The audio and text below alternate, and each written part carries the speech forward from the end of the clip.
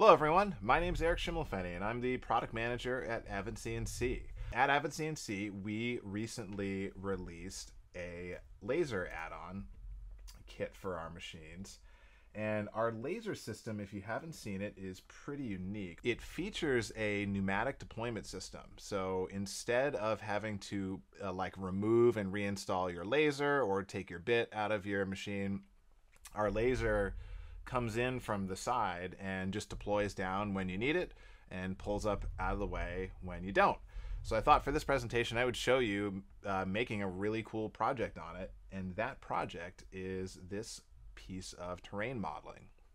So this is a 3D carved terrain that I did, and then I came back with the laser and added all the lines of topography in it. So I started with a 2-inch piece of maple, did some roughing and finishing tool paths to get down. Then I came in and had a toolpath lay down on the 3D model to put in all the topography lines. Now, this isn't the first time I've done a project like this, and getting terrain, accurate terrain, into Aspire has been a little bit of a challenge. In the past, you had to do a lot of format conversions. I would typically start in SketchUp because there, at the time, was an easy way to import 3D terrain models in there. You could scale them up and down and kind of slice them and get the topography lines. Because SketchUp lends itself well to working with maps and sort of terrain and architectural models. Well, I went back because I wanted to do this again with the laser and reevaluated the workflow and found that it's actually a lot easier now and a lot more accessible. So I thought I would walk you through how I made this project. So to start, you need some 3D terrain. And like I said earlier, I used to do this in SketchUp, but you don't need it anymore. I found this site called Terrain2STL right here. You can just Google that, and it comes up to this website, jthatch.com/terrain2STL. And this is a website that allows you to zoom into a particular place on a map and get an STL file of that terrain. There's a couple sites that do this. You don't have to use this one. But what you're going to want to get is an STL file of the terrain that you want. So here I picked this area that's got some interesting, water and some mountain ranges and things like that. And it's actually really simple to get what you want. So here I'll just hit center to view, and we can go in here and you can kind of place the box where you want it, and you can resize it a little bit like this. Now, my piece of maple was an 8-inch by 8-inch square, so it's a little hard to get it exactly a square here, but I'm going to try to get it as square as possible. And we'll kind of get this right here, line this up. Then there's some settings here for water and base, and there also is a vertical scaling. I like to vertically scale it a little bit. It accentuates the mountain ranges, so they show more detail when you carve. One thing you've got to be careful with, and it really depends on the the terrain where you are. You can't get something that is too steep that the laser can hit. That was something I had to take into consideration here in the scaling, because that bolt got pretty close to some of these mountain ranges. But as you can see, I had about 1/8 of an inch in there, so I was able to clear it. So now that we've got our terrain selected, I can hit Generate Model and hit Download. It's that easy. This used to be so much harder, and it's fantastic that this is this easy to get a model like this. So I'll save my terrain in my Downloads folder, and then we are going to jump over to Aspire. And I'm going to set my material size to 8x8, my thickness to 2, because that's my starting thickness. Okay, so now we're going to go import that 3D model, and we do that by going to File, Import, and Import Component/3D Model. And I'll navigate here to where that terrain model was. In my case, it's raw model 236849, and we will go ahead and import it. Now, it's important that we pay attention to the setup here and we get everything correct, because oftentimes these STLs come in very large. And as you can see here, that's happened in this case. The thickness on this imported model is nearly 7 inches. Its X and Y size is about 5 feet. So we want to change this. So I'm going to use 8 as my X direction, and you can see it scales Y to 8.22, so we got it pretty close to square but not perfect. And that's pretty common when you're doing these things. It's almost impossible to get them perfectly square, but that's okay. I'm actually going to make this one a little bit oversized for our material, and you'll see why in a minute. You want to make sure here that you press apply, and when you do this, just make sure that your Z is at a reasonable height. Right now it's about half the thickness of our material, and that's fine. If you get a really low number or a really high number, you can change that here. For example, if you brought in some terrain and it looked really flat, you could sort of make it appear a little more 3D here. But this looks pretty good for what we're doing. So I like this. Last thing I'm going to do is just press center model so it's centered in our material. And then we're going to click position and import. And here we want to make sure that the terrain is above this plane here, the modeling plane. So we'll just bring this up, and we don't want to lose any detail down below. So I think I'm just going to bring all of this in, and that should be okay. We'll hit import, and we'll let Aspire process for a second here, and then we should have our 3D model in the 3D view. And there we go. So if you see only like a little tiny piece of your terrain in here, or something looks weird, you may want to go back and re-import again to make sure that it came in right. But this is looking really good. We can just double check in our 2D view. We've got looks like our terrain came in well, and if you look here, you can see it is a little bit oversized to our material, and again, that's okay. You'll see how this is going to work. So next, we need to slice this terrain up, because I need two things out of here. I need to create the 3D tool pathing to rough out the shape in 3D, and then I need the 2D topography lines to do the lasering on. So let's start by creating the 2D topography lines. The other thing actually that we're going to do right near the end is smooth this out. You can see this came through kind of chunky, but that's okay. We're gonna deal with that as well, but we'll do that towards the end.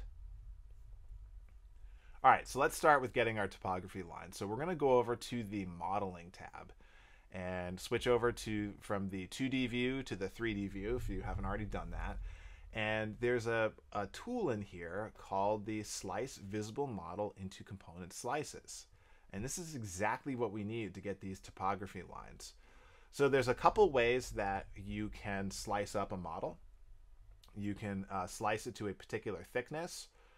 You can do a fixed number of slices, or you can do it manually. And in this case, I want to do it manually because I want to make sure that we get the water that's in here, because we want to fill that in with a nice hatch pattern. And so if you look down here, you can double click to select a selected slice height. You can shift and double click to add a new height.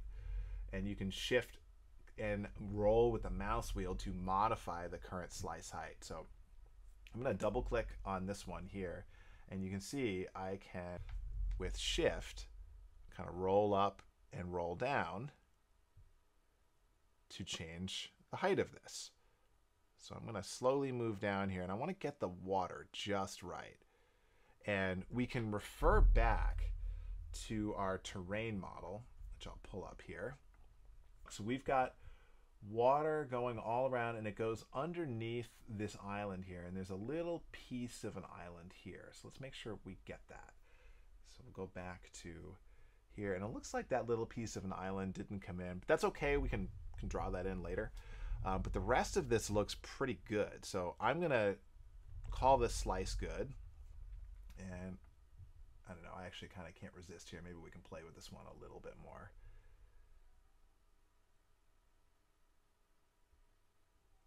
Yep, that's pretty good. We're going to keep that. So now I'm going to hold down shift, and I'm going to double click up the side of one of these mountains here a little bit. And that's going to add another slice. You can see it in the slice menu here. And I'm going to shift and double click again, kind of go up here. That one looks pretty good. I'm going to shift and double click again to go here, shift and double click again to go right here. And then one last time right near the top of this. You can do as many or as few of these as you want. I'm just going to do this many here for the sake of this demo. And if you do need to adjust any, you can click back through here and you can change the height of them as you see fit. But this looks pretty good, so I'm going to go with this. And before we press slice model, you want to make sure that create boundary vectors is selected, because these are the things that we're going to use to laser our topography lines on. So with that selected, hit slice model. And this sometimes, depending on how many slices you have, this is going to take a few minutes in Aspire. But here, since we only have 5 or 6 slices, this shouldn't take too long, and it's going to update the model. And what you're left with is the original model here, the raw model, and a slice of each layer of your model. And as we turn these off one at a time, you'll see your model start to disappear in order. So we're getting a little lower, getting a little lower. And if you turn off the original model, you can really see these slices here.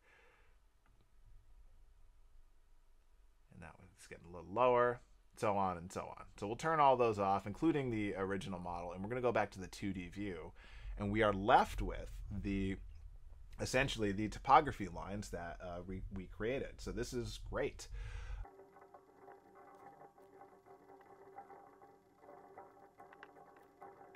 Okay, now that we got these lines cleared up, what we need to do, we have a couple more cleanup things that we need to do here. We need to make a giant pocket out of the water, and this is currently not a pocket. We also need to trim all of these vectors to the very edge. And sometimes what happens when you do these topography lines, you get vectors that are not quite to the edge. And there are a couple ways that you can deal with this. This one's not too bad, so I think I'm just going to go through here and manually edit some of these vectors. So I'll hit N for node edit, and I'm just going to delete this line here. We'll just bring this one to the edge, and because that's really what we want here, is for all of these lines to go right to the edge. And there are, various ways you can do this in Aspire.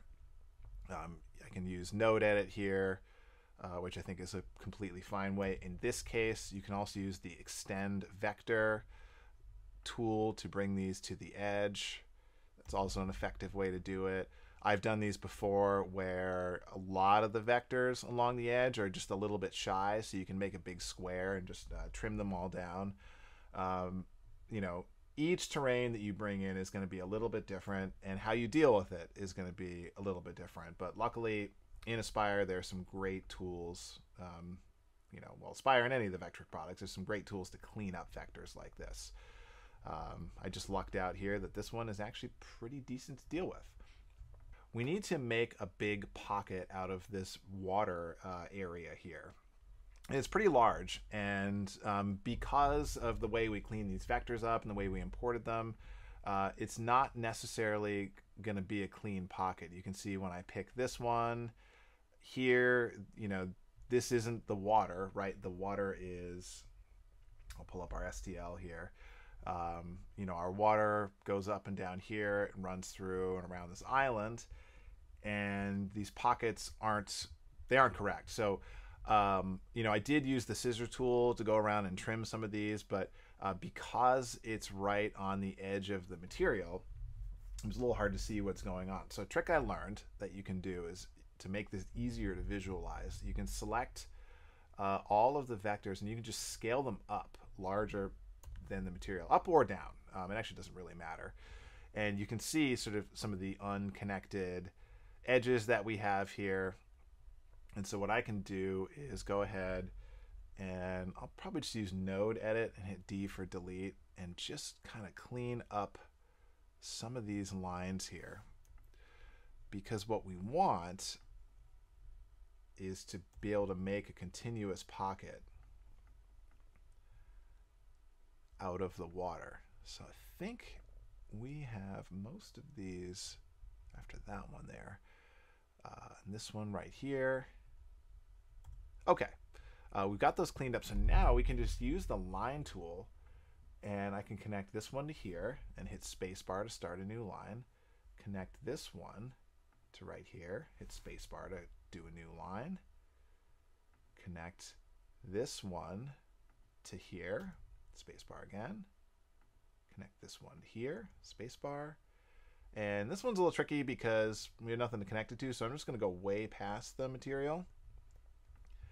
And we'll come to this one, and we'll come way down, because I want a nice 90-degree corner, so we'll just trim this with the scissor tool, like that. And then we'll go back to our line tool, and we'll connect this one here. And that should do it, because what we want is this, all of these, to be one big pocket. So let's try it. So we're going to select everything in here, and we're going to hit Join Open Vectors, and it's going to have 8 remaining vectors, which is okay. These ones here that are clearly wide open are going to remain open, and that's fine. We can laser those that way. But let's click Join and see what happens. So if I pick this one, that's great. We get a big pocket there, and then when we make our pocket toolpath, we can just select the islands so that we don't get laser burning in there. This is perfect. So now what we can do is select all of this, and we can scale it back down to our material. And I'm going to unlink X and Y, and I'm going to make this exactly 8 by 8 and hit apply. And there we go. That is scaled back in really nicely. So now we can start making our laser tool paths. All right, before we get into the tool paths, however, there's one last thing we need to do to prep our 3D model, and that is that we want to smooth it out. So if I go over to the modeling tab, you can see in here we have a slice, a component for each slice that we made, and then we have that original raw model. We don't need to worry about the slices. We're just going to check off the raw model so that we see it. And we're going to go over the 3D view, and you can see it's pretty chunky. And this is just due to the quality of the STL that we imported. But that's not a big deal because we can smooth it out in here. So in this modeling tab, there is a button called Apply Smoothing Filter to Selected Components. So we'll do that. And typically, what I find works is if you just put it all the way to the max and press bake and press OK. And sometimes the Spire has to chew on this for a little bit, but it'll go. And what you end up with is a smoothed over model. And what might throw you off, and this threw me off, but I figured it out in a few minutes here, is you end up in your component tree with a smooth model and then your original. So if you uncheck the original, you'll see the smooth model, and that looks great. This is going to machine really, really nicely and have a nice smooth appearance. All right, so let's get into making these tool paths. So one of the first sets of tool paths I'm going to make is the tool paths to rough out and finish out this 3D carve on this material.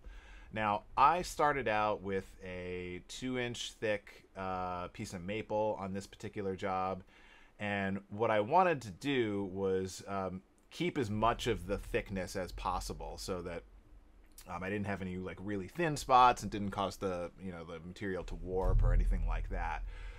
So there are some checks you can do in here to ensure that you get the most out of your material. Now, I did kind of skip over these a little bit in the beginning because I wanted to take care of it more when we did the tool paths. But we'll check here. The material thickness I do have set to 2 inches, which is what I want. And I also want to make sure that my tool paths, when I do the roughing tool path, that the roughing tool stays within the boundary of the material. So what I've done in the past is I've just slightly oversized the 3D model, like just a little bit. So my material is 8 inches by 8 inches, but I've got this at like 8.0679, so just a hair bigger. And again, that'll prevent, when you make a roughing tool path, the bit to want to drop down on the side of the material, especially if you've done some smoothing. Also, another check too, since we are going to be making a roughing tool path, we want to make sure that our smoothed version of this is checked off and not one of our slices or our original raw model. Because if we use the original raw model, we would have this unsmooth sort of chunky one. So the only one that you want to have checked off is that smooth model here, the one that we just did previously. So with all of that checked, we can get into making our roughing toolpath. So I'm going to go back to 2D view here, and I'm going to pick the 3D roughing toolpath. And I've got a 1/2 inch ball nose bit that I used on this. Worked pretty well.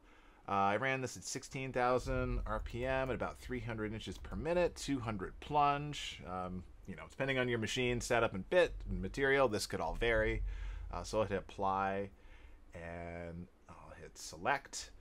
And now what I want to do is, for the machining limit boundary, I don't want to do model boundary. I want to do the material boundary. And like I was saying just a minute ago, that's going to make sure that the machining only happens in this 8-inch by 8-inch area. And the bit won't drop down to Z if it's falling over the edge, so to speak, of this material. So you'll see how this works on the tool path here. So we've got that selected. I'll make a boundary offset of 0. And my machining allowance, I'm going to leave a little extra material on here for my finishing bit later. We'll do a 3D raster. And let's just hit calculate, see how this looks.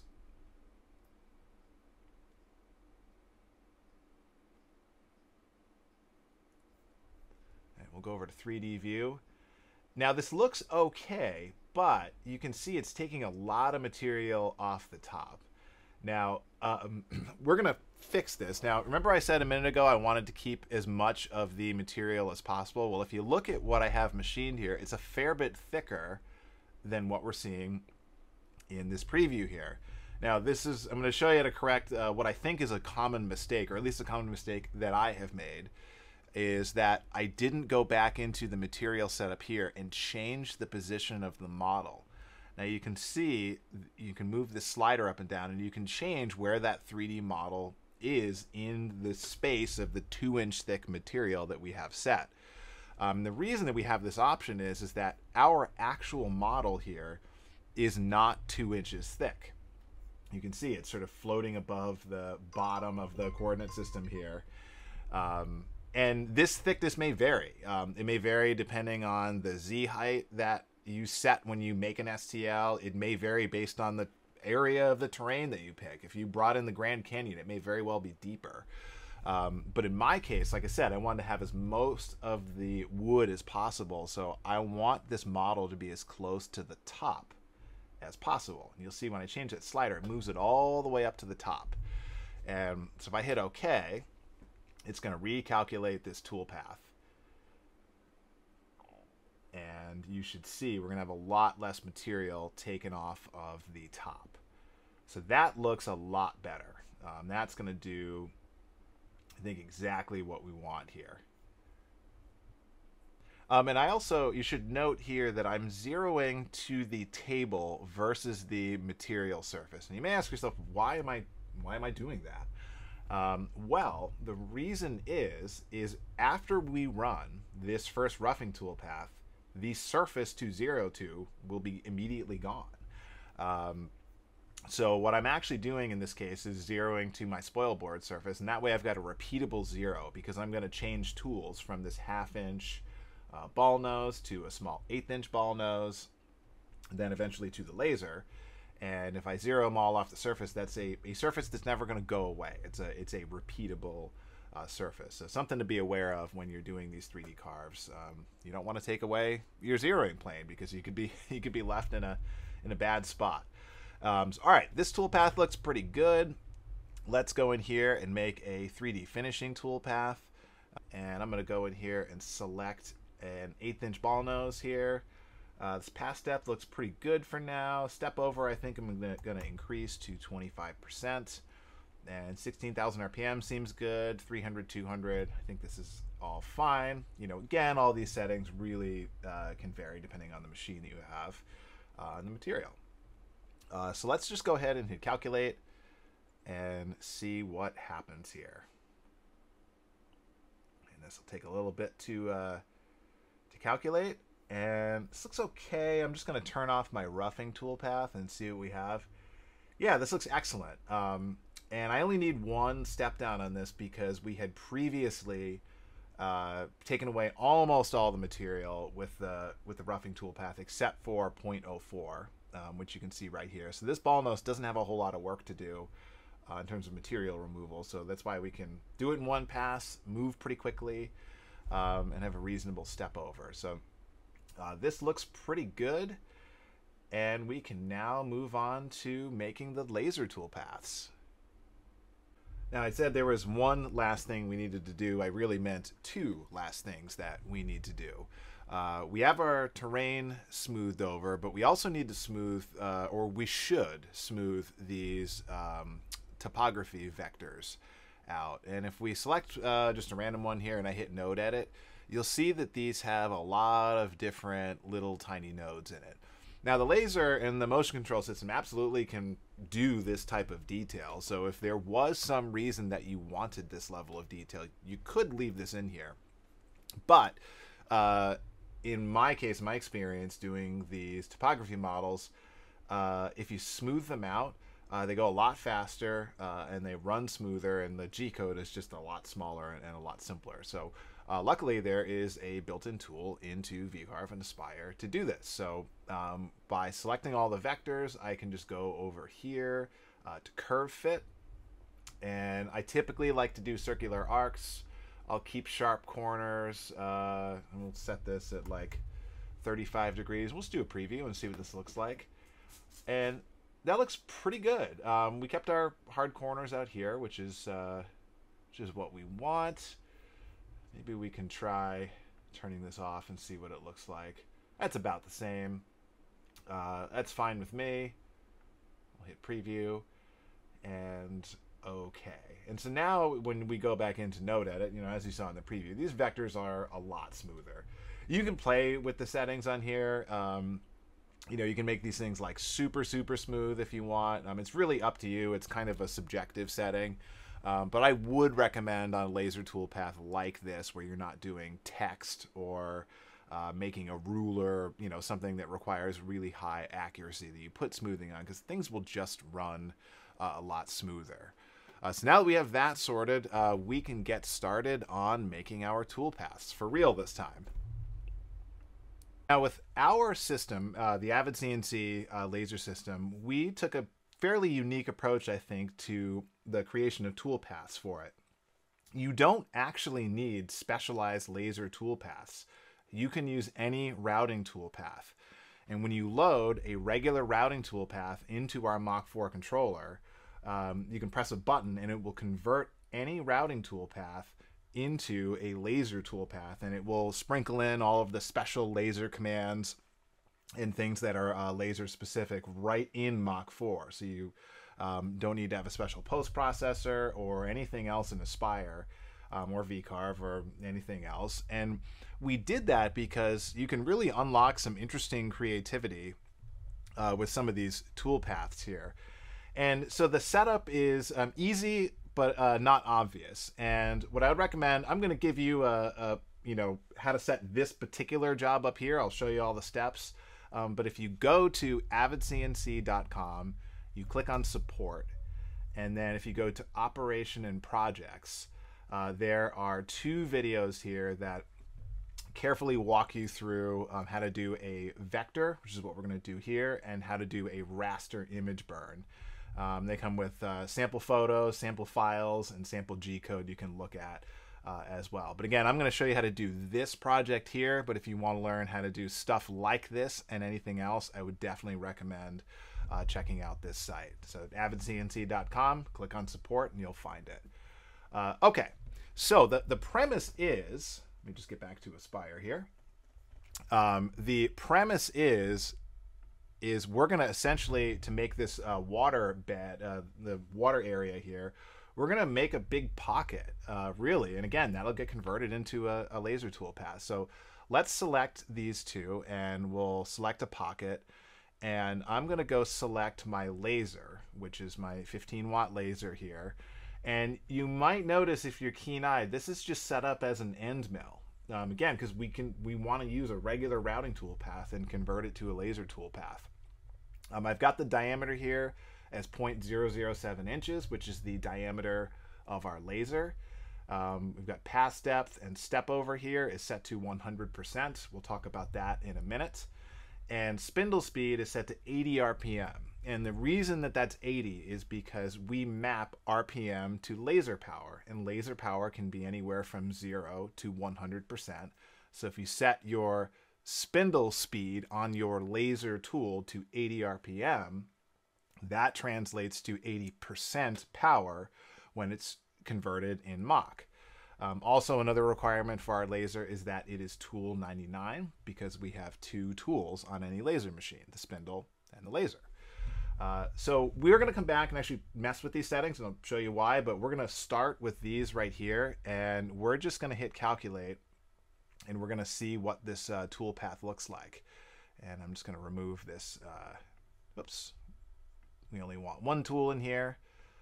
So we'll go ahead and hit calculate. Now you can see what happens here. It did a pocket, but this is really, really, really close together. And this would work. I mean, it would technically run, but you'd end up doing a lot of burning. It would be, I think, in my opinion, way too much burning. I like to see the lines spaced out a lot more. Not only does it take far less time, it'll look way better, but you kind of run into a problem. You can't make a step over that is greater than the diameter of the tool. So how do you make a step over? How do you make the spacing different? Well, you just lie to the software and tell it the tool is a little bit larger. So I can just say it's 0.04 in diameter, and then I can make a step over that is 0.04. And we'll go ahead and hit, whoops, we gotta reselect our vectors here. That's okay. Just hit these and we'll calculate. And now we've got some really good spacing on our pocket here. This will actually, the 0.04 is kind of my go-to for stuff like this. It'll look really good. You can set a profile pass as well. That is one of the selections with the pocket, but you'll see that the profile pass is away from our vector. Well, we can cheat that in as well by putting a pocket allowance of negative 0.04, I believe is going to work. I'm sorry, negative 0.02, half the diameter of the bit. And that's going to put that profile pass right on our line. And we've got an excellent pocket to work with. I think, again, 0.04 is going to look great. You can see it on the 3D view here. That's some nice spacing. Now, if you're keen-eyed, you're going to see that this toolpath is hovering above our material. And if you ran this toolpath that way, the laser would be up above the material, and it would burn it, but it would not burn it well, and it might wreck your workpiece. So the one setting, if you remember one thing from this presentation in setting up these toolpaths that you want to make sure you do on every laser toolpath on a 3D model like this, is that you check off project toolpath onto 3D model. Really, really important. If I hit calculate now, watch what happens. This laser toolpath is now projected on top of this, and we're riding up on some of these some of the edges here, and so it's going to lift the laser up as it goes through there, and it'll help you with clearance on these higher things. So make sure you do that. Another note, and I should have mentioned this at the top, is you can edit the passes here. In this case, we just want one pass. That's fine. And typically I put the cut depth at 0 for all of my laser work, because our laser Z-zeroing will account for the distance that the nozzle needs to be above the material automatically. If you're a real advanced laser user, you can actually fool with this a little bit, and you can push the laser beam down towards the material a little bit to get a wider burn path. But for most people, most of the time, leaving this at 0 and setting one pass is fine. Some other tricks you can do too, if you want. You can change the angle, of this, and just for an aesthetic difference, you can do that. Also, offset passes, offset pockets work as well. No problems there. Personally, having done some water, I'm a big fan of the raster toolpath over the offset toolpath, but that is just a matter of opinion. So lastly, I'll just say laser water, just so I know what my toolpaths are, and I will click close. So now the water toolpath is done. So the last one we need to do is we need to get these topography lines on the top here. And this is actually one of the easiest ones to do. I'm just going to turn off our pocket here. We're just going to do a 2D profile toolpath. We're going to set a cut depth of 0, and we are going to select that 15-watt laser, and we'll just copy this. And we'll just want to double check because we changed the diameter. Want to make sure that's back to 0.007 here. Pass depth is fine. We're going to do this one at 80 RPM, 120 inches per minute for feed and plunge is okay. Tool number 99, that looks great. We'll hit apply and select. Now we're going to go through and select all of these vectors that we want. I'm actually just going to kind of cheat here and do a select all, and whoops, I'll do a select all and just deselect the 3D model and that pocket that we already did. So we're going to make this an online toolpath. Again, one pass. And we don't need any ramps. We don't really need any leads, anything like that. Critically, we want to make sure that we project toolpath onto 3D model, and we'll hit calculate. And real easy, real fast toolpath. Let's go view it in 3D. That looks excellent. That is going to do exactly what we want. And again, I can't stress this enough. Make sure that you hit project model onto 3D, project toolpath onto 3D model. Again, you could end up in a situation where you could be laser burning over something and get really undesirable results, or even worse. If your zeroing strategy is different, you can end up hitting your tool into your material, and you don't want that. So really, really be mindful of making sure that you have project model onto the material. Now, the other thing you just want to double check, and I had this happen a couple times, is you want to make sure that the laser tool is not diving off of the edge. And what I mean by that is I had a couple of instances where I had a stray vector that was sticking out past the material a little bit, and the laser tool path was, following along the surface of the material, and then it would drop over the edge like that. And the laser nozzle will follow that. And the problem with doing that here is if you had a tool path like that, you'd actually hit the nozzle into the side of the material. So we don't have any of those here. It was cured by just going back and trimming the stray vectors, but you definitely want to look around on a project like this to make sure you don't have any of that. But again, we are good here. So this laser tool path is ready to go. We can save this, and we can actually save all of these tool paths together, or what I frankly typically like to do is I do my routing toolpaths first, and then I go back and I just load my laser toolpath files, even though the system is capable of running both back to back, kind of as a tool change. But you can do that however you like. So that's how you set up those toolpaths.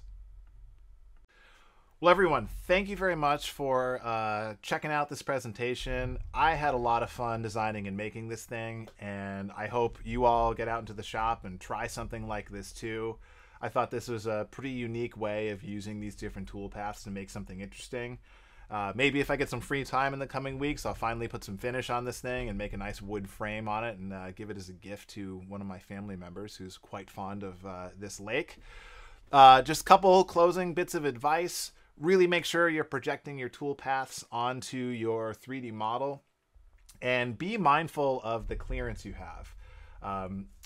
Aspire, VCarve, all the different flavors of Vectric software, a lot of it's predicated on, the diameter of an end mill. And one of the things you just want to keep in your head is that, a laser is kind of like an end mill, but it's a really tiny end mill, but it's got a lot of stuff around it. So if you're mindful of where that stuff is, bolts, brackets, things like that, you won't run into an unfortunate situation where you hit your laser into something.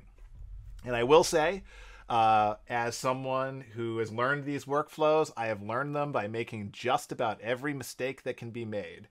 And a lot of those mistakes could be mitigated by just simply looking at the 3D previews, really checking things out closely, and asking questions, and running air passes, things like that. So be careful, have fun, and once you get the hang of it, we would love to see some of the creative stuff that you do. I really believe that diode lasers are having a moment. They're great add-ons for these machines, any CNC machine, because they're compact, they're powerful, they can engrave and burn all kinds of different materials, and they're pretty resilient to dust and vibration and things like that. If you'd like more information, my contact information is here. Please feel free to reach out.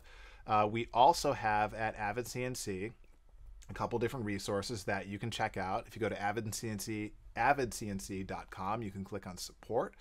And like I said earlier, if you go into operation and projects, there's several tutorials in there. In particular, there are some laser tutorials that I created that I used to make this project.